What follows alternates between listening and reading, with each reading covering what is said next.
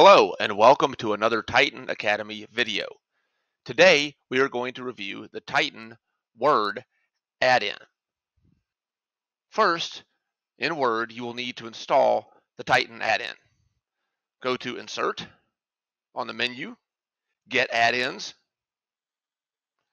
search for Salesforce,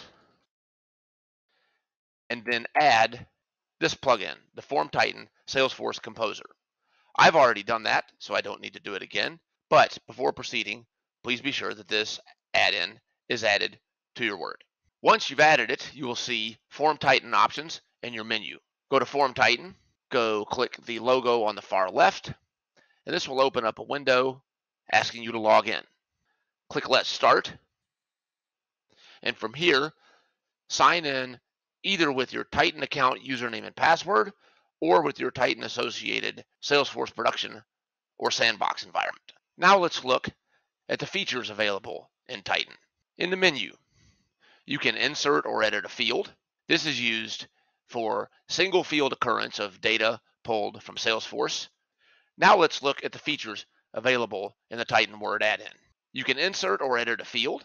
These fields represent information pulled from Salesforce. You can insert a table. This is a feature that you would use if you want to display a list of records. For example, a table displaying a list of contacts related to an account. You can insert a section.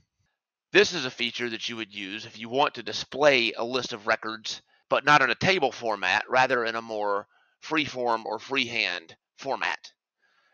You can insert conditions, which will display or hide text if the condition is met.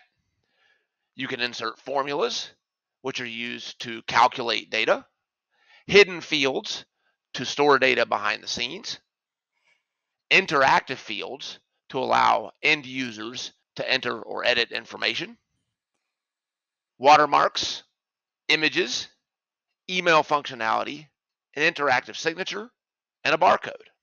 We will cover each of these features and more in subsequent courses in Titan Academy. And that is how to install and configure the Titan Word plugin. Thanks for watching.